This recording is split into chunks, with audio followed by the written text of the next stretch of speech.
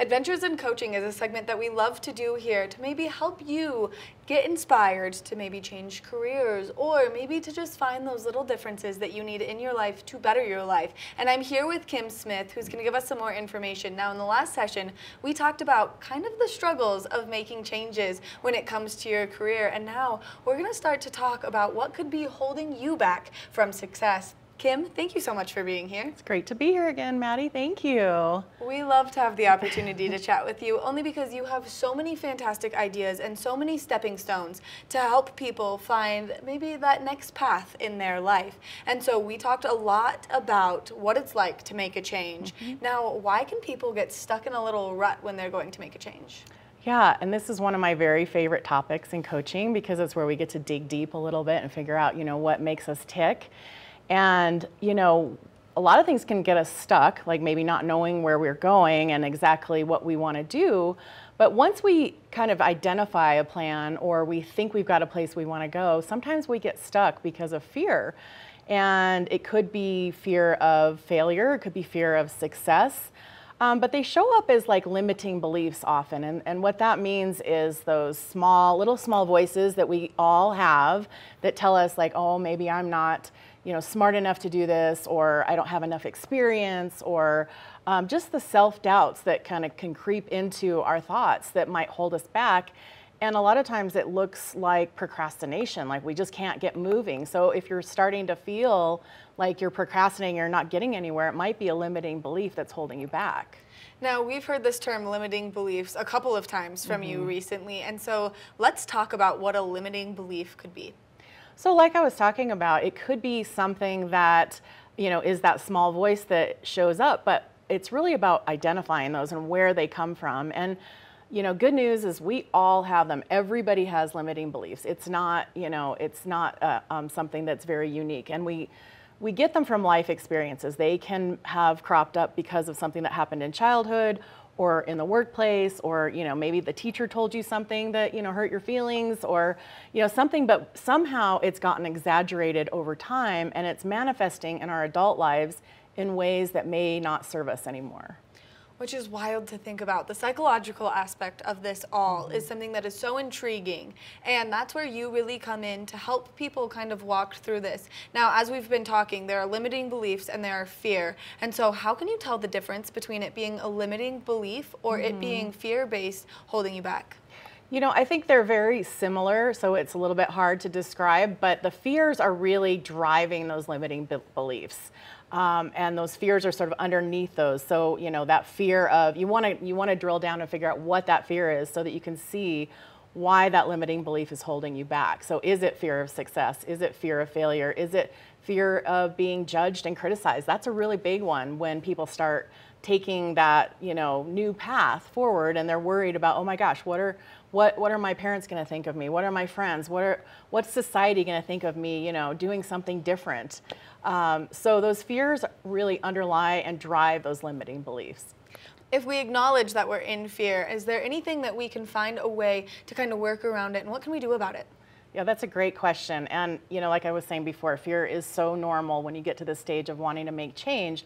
And identifying what it is really going to be helpful. So, taking a look at where it might have come from and identifying it, naming it, how does it make you feel when you're in that fear so that you can recognize it when it crops up. And it's not enough to just really know about, what that fear is. That awareness is key. But in order to move through it, you have to have courage. And, courage is not the absence of fear, it's taking action anyway in spite of it. So taking some steps, some baby steps, can often be the antidote to eliminating that fear and creating some momentum in what it is you're trying to do and achieve. Which I think is so important, because not only will you learn a lot about yourself as you're moving forward and making this decision of change, but you'll also just learn a lot about yourself in your coping mechanisms and how you behave in certain situations, because you are re-experiencing those things that have created these voices in your head. Now, as people are sitting down with themselves and they're starting to talk about the limiting beliefs and the fear, there are ways for them to move through them. Absolutely. And again, it's not kind of a one and done. Once you figure out what the fear is, it's going to take practice. You are going to notice when these come up, and you might be getting triggered in a lot of areas of your life, not just work or, trying to move forward with a goal. It can happen in a lot of places. And what I've found is that, they're not really different across different parts of your life. They're pretty much the same fears and limiting beliefs that you have. So recognizing them is really important. And then having those strategies of like, oh gosh, there it is again. What do I need to do? How do I need to move forward? Do I need to take a pause and take a step back and not react to something? Or, is it just a matter of like taking a baby step? And, if I'm trying to make some change in my career, is it a matter of doing some research, sending some emails, doing some informational interviews? What does it look like to help get you out of that fear? And, like I said, action and taking, courage and taking action is the antidote to fear and limiting beliefs. Which, as people go through this process and they start to identify those fears and those limiting beliefs, how can they start to move forward beyond them? That's a good question. It's about having that plan. If you don't have a plan, you're really not going to be going anywhere. So I love utilizing SMART goals, and SMART is the acronym for specific, measurable, attainable or achievable, relevant, and time-bound. So if you can take a look at your goals and utilize that SMART acronym to kind of help yourself, have that plan and hold yourself attainable, it can be hugely helpful. Which I think is something that a lot of us have a hard time holding ourselves to these goals. Now, this is where a coach would really come in and help. So as you're making these changes, how can a coach kind of guide you through this? Well, so a coach really believes that you know inside what you want to do, and it's my job to pull it out of you. Like, what is that dream that you have? What is that goal that you want to attain? And then help you to create the steps to get there. And in addition to that, I will help hold you accountable. It's not that you're going to be in trouble if you, don't do something, but maybe we explore the why. Why are you stuck again? And is it those limiting beliefs that are cropping up? Or is it some deeper fear that we need to address? Or is it just the fact that, you need a little extra push to make that first step and to take that leap of faith? So.